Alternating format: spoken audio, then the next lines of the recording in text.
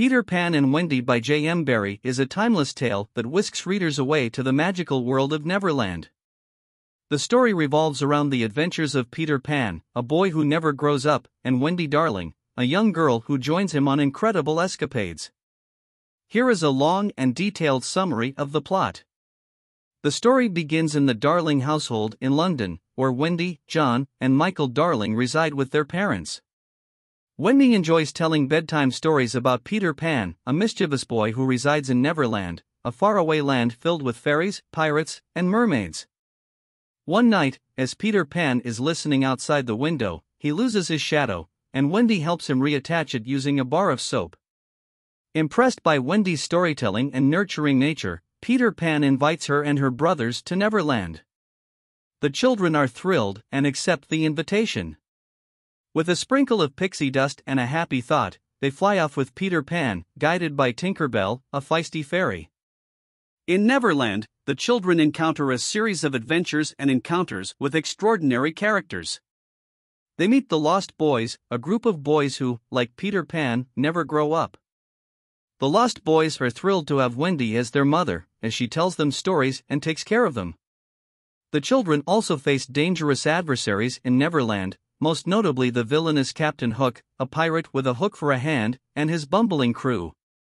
Captain Hook is determined to capture Peter Pan and seeks revenge for the loss of his hand in a previous encounter.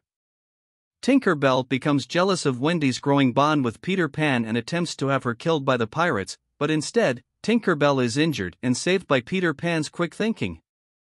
As the story progresses, Wendy and her brothers long for their home and parents, despite the allure of Neverland. Peter Pan, although reluctant to let them leave, eventually agrees to take them back to London. However, when they return to the Darling household, they discover that their parents have moved on and now live with another family.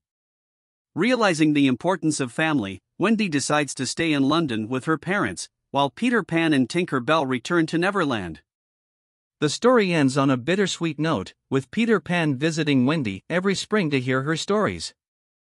Wendy eventually grows up, but her daughter, Jane, carries on the tradition of hosting Peter Pan's annual visit.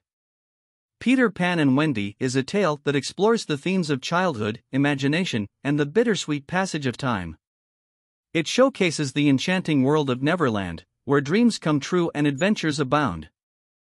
Through the characters of Peter Pan and Wendy, readers are reminded of the joys and complexities of growing up, the power of storytelling, and the importance of cherishing the fleeting moments of youth. Barrie's imaginative storytelling and vivid descriptions bring the whimsical world of Neverland to life, capturing the hearts of readers young and old. Peter Pan and Wendy remains a beloved classic that invites readers to embrace their inner child, embark on extraordinary adventures, and cherish the magic of imagination.